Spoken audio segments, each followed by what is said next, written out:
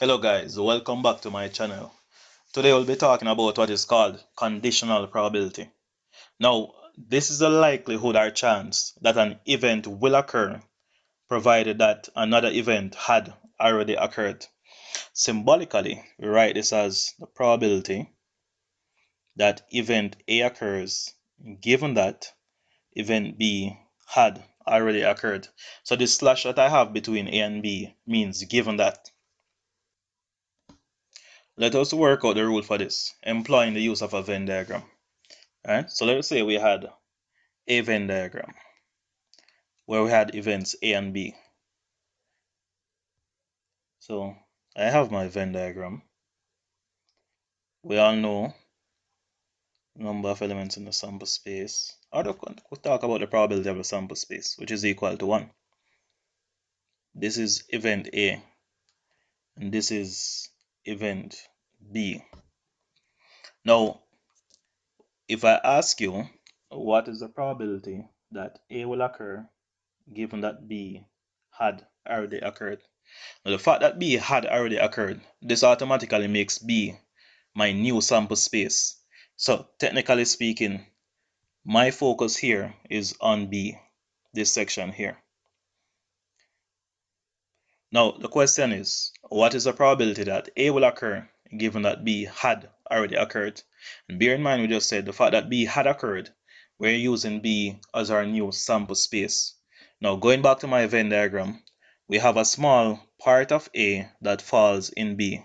I'm going to shade it right here. And this part is the intersection. This part refers to A and B. So, what is the probability that A will occur given that B had already occurred? I'm looking at this part here, which is inside of B, considering the fact that B is my new sample space.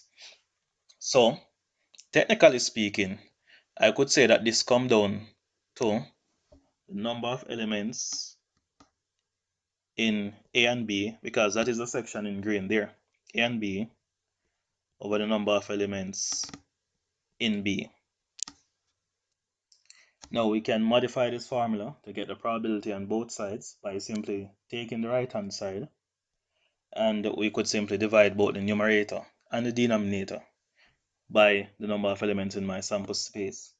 So this would imply that the probability of A given B is equal to the number of elements in A and B over the number in my sample space all over the number of elements in B over the number of elements in my sample space.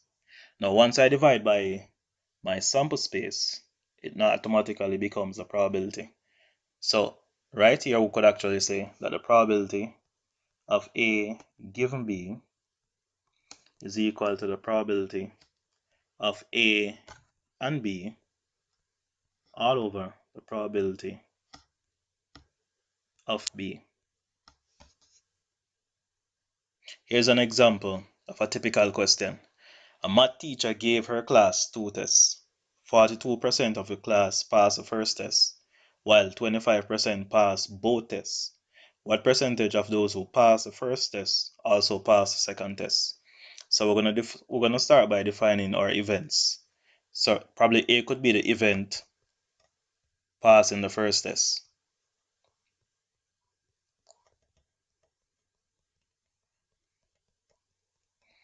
And B is the event passing second test.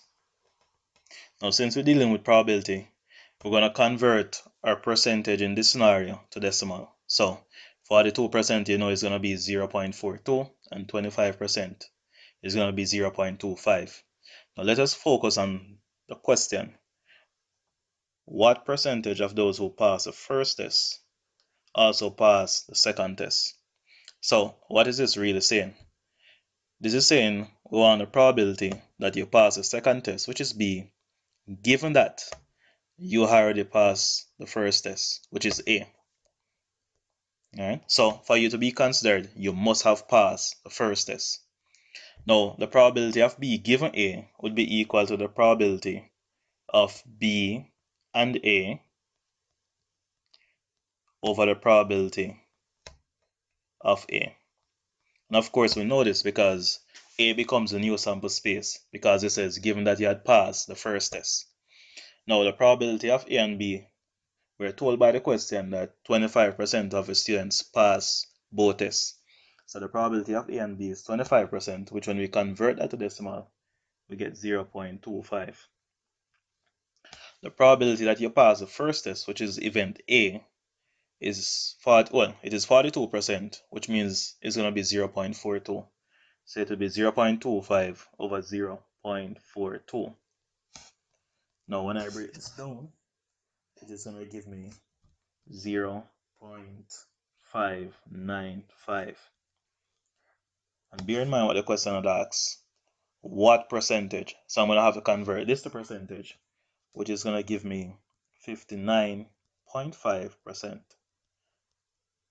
And I could probably round it off to the nearest 10, which would be approximately 60%. But we could leave it like this.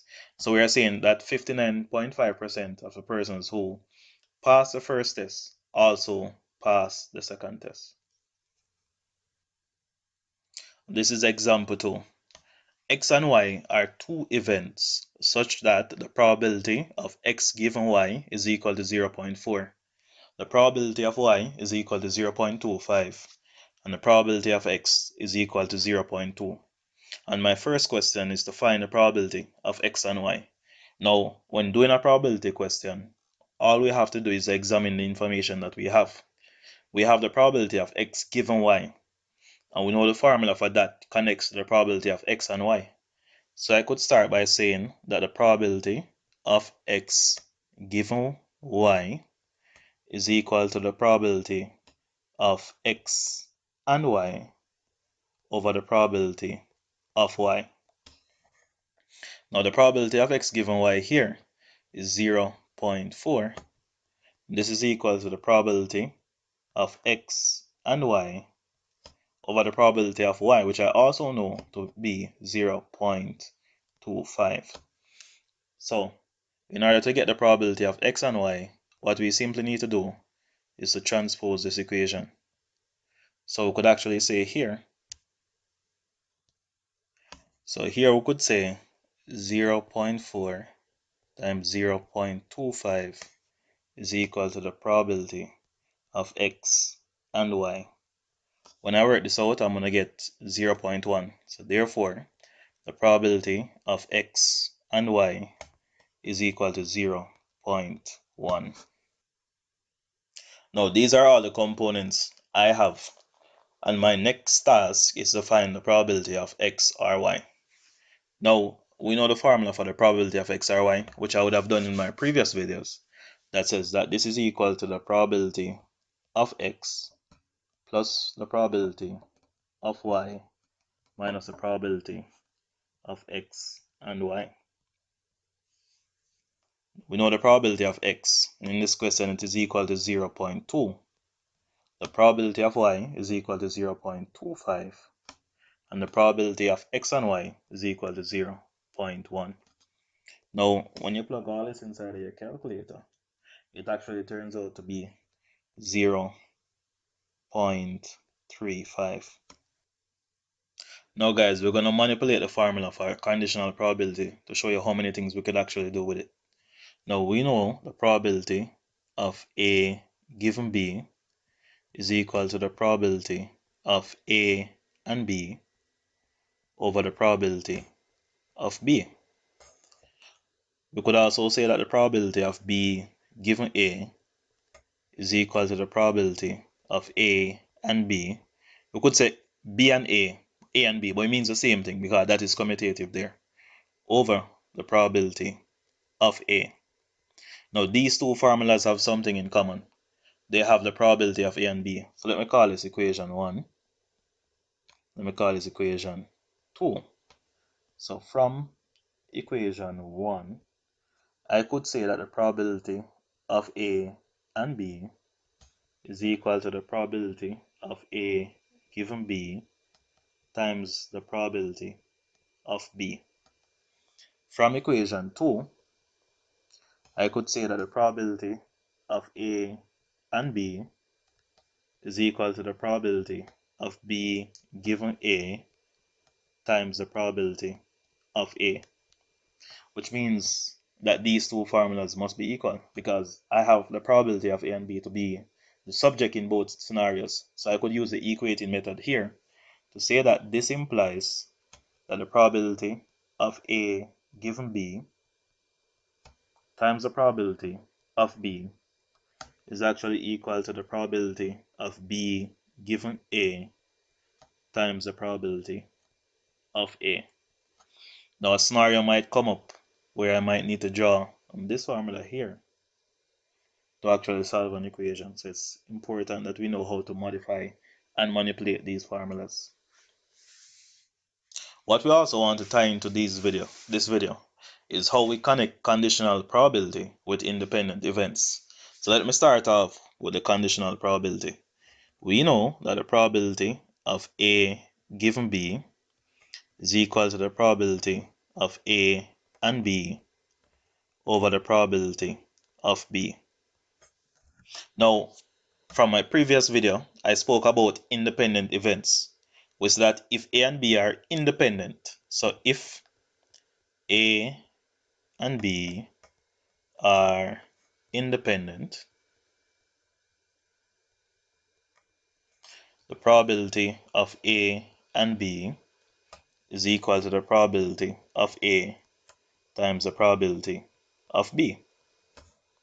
So let us put this into this formula. So if I replace the probability of A and B by the probability of A times the probability of B, this is what is going to happen.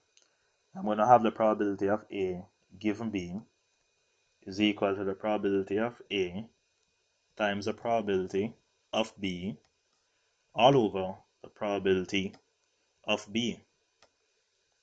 Now look at what is going to happen here. I can use the method of reduction, so the probability of A will take out the probability of A. So I'm going to end up with the probability of A given B is equal to the probability of A. And this makes a whole lot of sense. If A is independent of B, then the probability that A will occur, given that B had already occurred, will still be equal to the probability of A because it's independent. It is not affected by it. We could also make a deduction that the probability of B, given the probability that B occurs, given that A had already occurred, would be equal to the probability of B. And of course, this only happens if the events are independent. In no other scenario will it happen.